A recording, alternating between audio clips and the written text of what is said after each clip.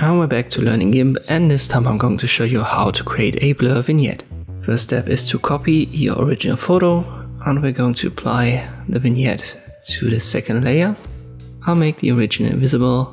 Now I use the ellipse select tool, left click and drag. You can use specific position values and size values here in the menu, or you can just left click drag on each side to readjust it.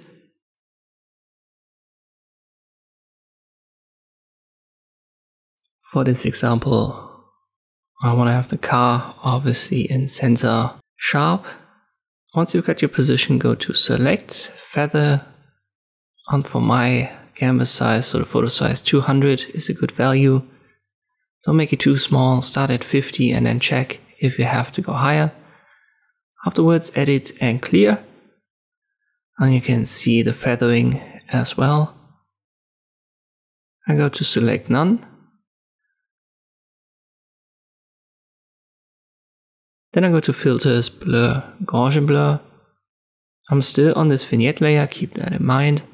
Preview is checked, and you can now go very high and the edges will be blurred out. In this example, like 40 to 50 should be a good value. I confirm.